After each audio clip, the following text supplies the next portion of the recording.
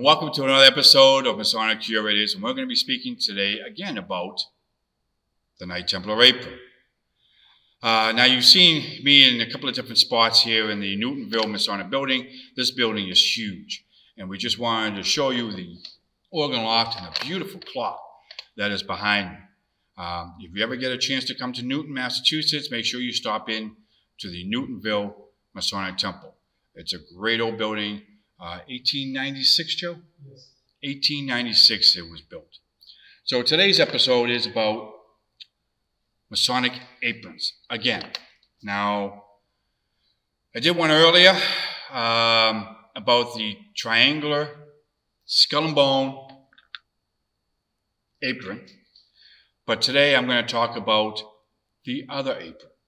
Now, not many commanderies had this apron, so it is kind of hard to find. Now, for you who have not viewed the Templar triangular apron yet, I would suggest that you watch this video, because in that video I talk about the backing and how most of them are black, but some had the green field with the red cross. Now, as I just said, some commanderies had two aprons. They would have the Knight Templar apron, if they wore one. And then, once they did confer the order, the Illustrious Order of Red Cross, very few, but some had this apron. This is the apron used for the Illustrious Order of Red Cross. Now, the ones that I have seen, which is only less than a handful, do not have a flap. So it's flapless. It does have the bowed bottom. It is a green velvet. It does have the green tassel. And I've seen either green cloth or this one here, green silk. And you can see the silk is deteriorating. And the only thing that's on the apron is the red cross. Also, in some commanderies,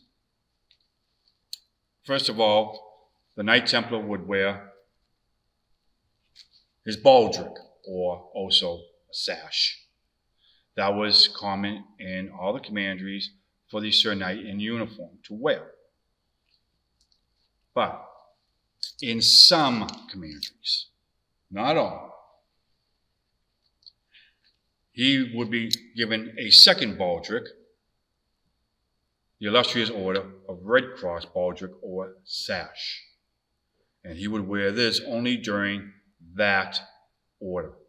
Now, in some commanderies, like mine, Cambridge Commandery number 42, our black baldrics, if you turn them inside out, had the green. So the Sir Knight could just turn it around inside out and wear it during the Illustrious Order. But in very few commanderies, they would actually have two baldrics or sashes. This one here does have the person's name on it, and unfortunately it does not have a manufacturer. And I know some of the comments that you guys had put out there that you would like to know who some of the manufacturers are. Not all the time did the manufacturer or distributor put their names on these pieces. Unfortunately, other times they have fallen off. If you do some research, as John and I had mentioned in the previous comments that we did in some of our Massachusetts about research, you're going to find a number of regalia companies that carried roughly the same pieces as did the other one. But I would highly suggest that you start your own research.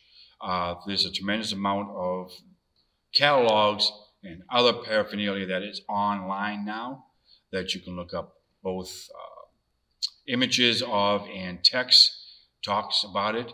There's a great book, Fraternal Regalia, that came out a few years ago. It talks about the Knight Templar regalia.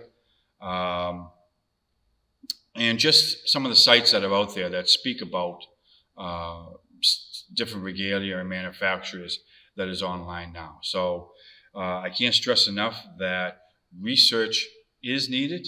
And as I did with one of the videos from Cambridge, I will end with this one that talks about the beehive that so demeaned himself as not to be endeavoring to add to the common stock of knowledge or understanding, be deemed a drone in the hive of nature, a useless member of society.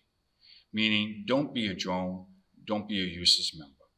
You guys who are collectors, men or women, that they do collect our stuff, get out there and promote the fraternity.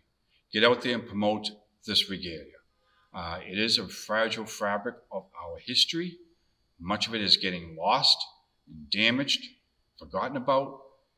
Get out to the lodges, speak about it, get online, talk about it, post your pictures, post your collections. Just get out there and do whatever you can to promote artifacts. Thank you very much.